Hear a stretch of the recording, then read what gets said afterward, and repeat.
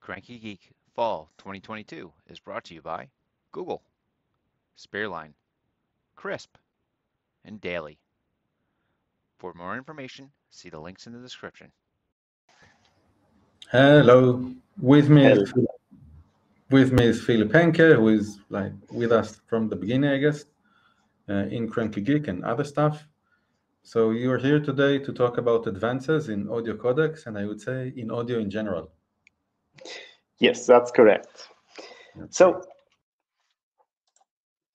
if we look at audio in WebRTC, that has for the last decade meant the opus codec. We also have G711, which is the PSDN codec, but we don't use that. And there's this famous image from the opus homepage for it's a comparison between opus and a lot of the codecs that were trying to compete for the best audio codec 10 years ago. And it shows the bitrate on the x-axis versus the quality on the y-axis. And it's a bit tricky because equality here really means the frequency range of the codec, so narrow band, wideband, super wideband, or full band. And the goal you have for your audio codec is to be in the upper left corner, so what the red arrow shows. Full band audio at a low bitrate. And Opus is getting us closer than all the other options to that point. And it has a range from 8 kilobits to 128 or even 512 kilobits per second.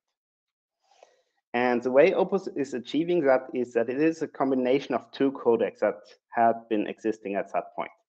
One codec is Silk for voice, which was the codec that was done by the Skype folks. And the other codec is Celt for music. And Silk has certain configurations, so one for narrow band, another one for wideband, and a third one for full band. And similarly, Celt has two different modes for full band audio and full band stereo.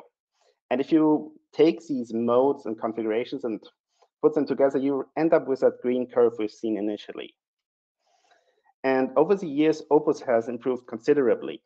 So in version 1.2, 2017, 5 years roughly after it came to WebRTC, we got full band audio down to 14 kilobits per second, which almost eliminates this need for the wideband Silk variant.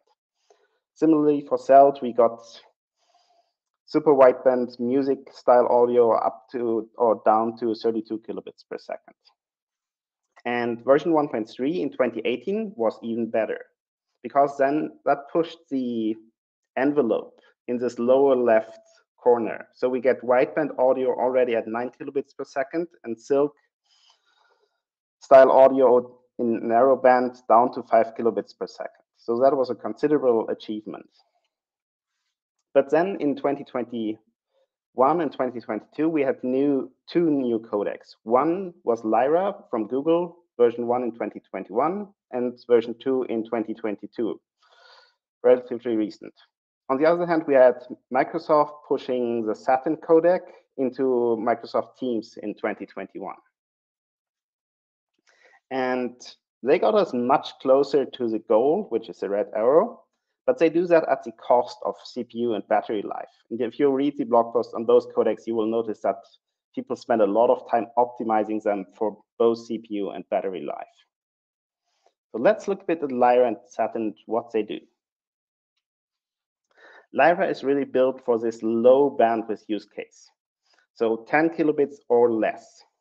And there it outperforms Opus in these scenarios. So this picture from the Lyra version 2 blog post shows a Mushra score, which is a listening test score, and you can see it beats Opus at these bit rates, but at the higher bit rates, above 10 kilobits per second, you would rather switch to Opus because Lyra is a standalone codec, and if you have more bandwidth, you can just switch in between.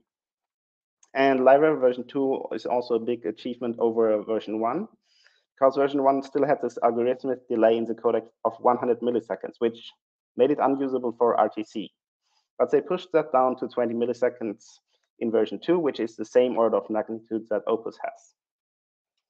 And something that came up 2 weeks ago when I prepared the talk, and I was really happy, because someone did a demo using WebAssembly into insertable streams to bring this to the browser.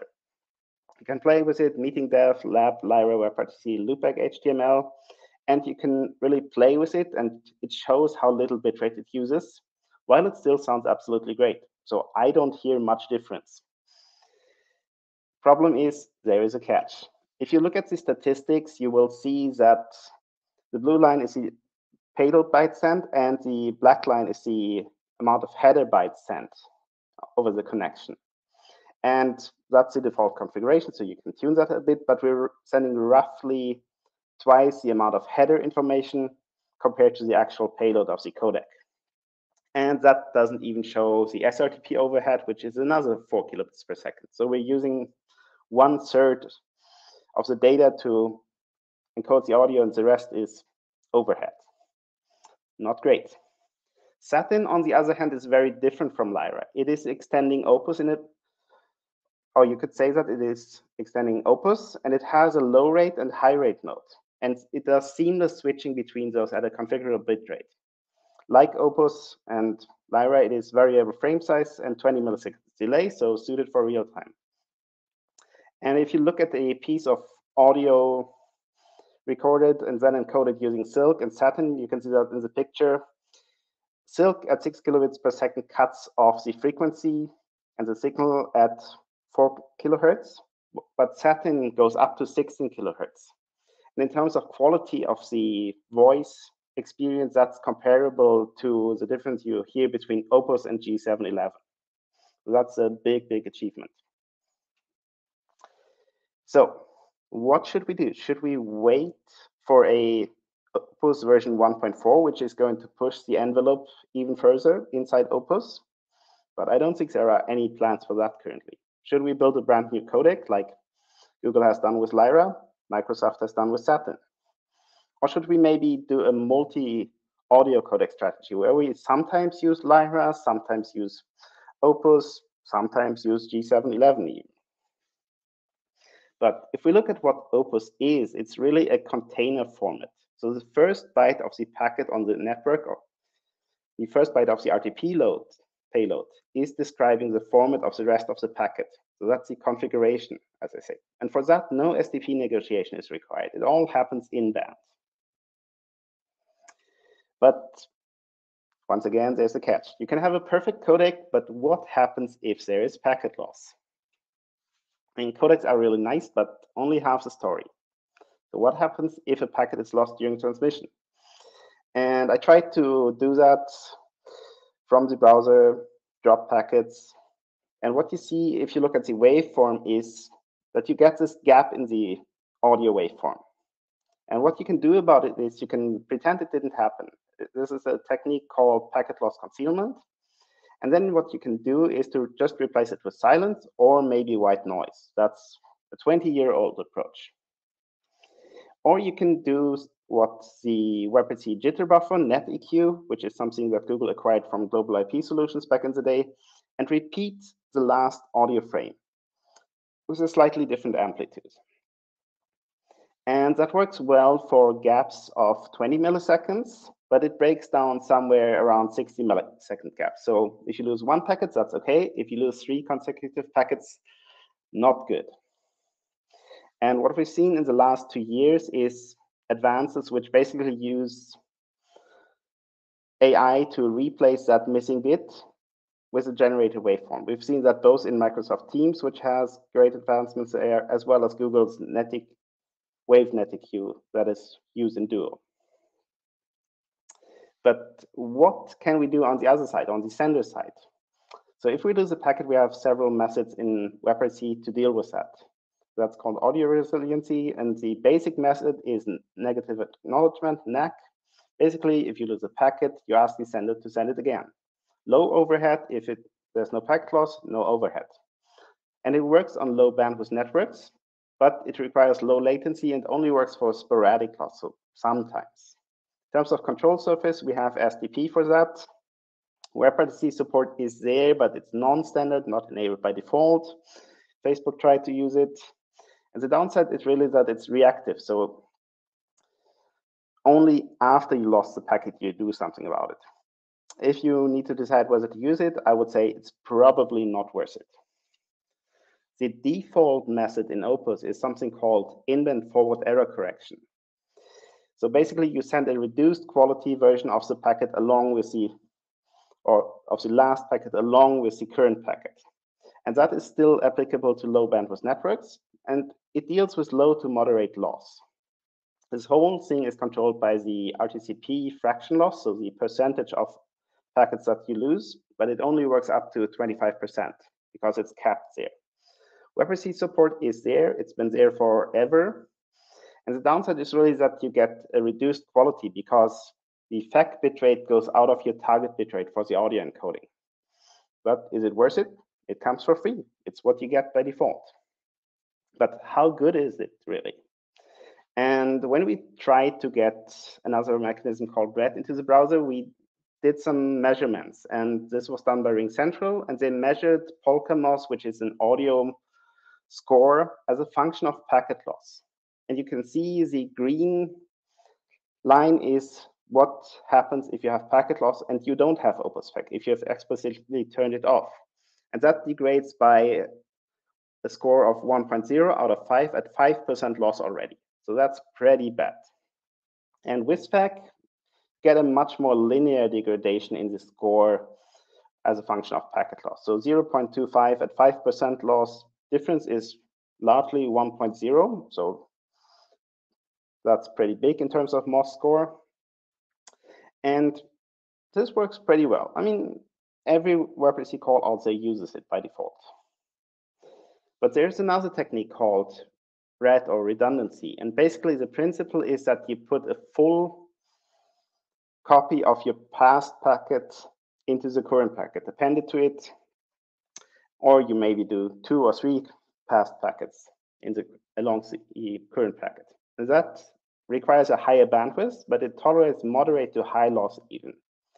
In terms of control surface, there is a default version in WebRTC in Chrome, but you can use insertable streams to really do whatever you want, do your own strategy.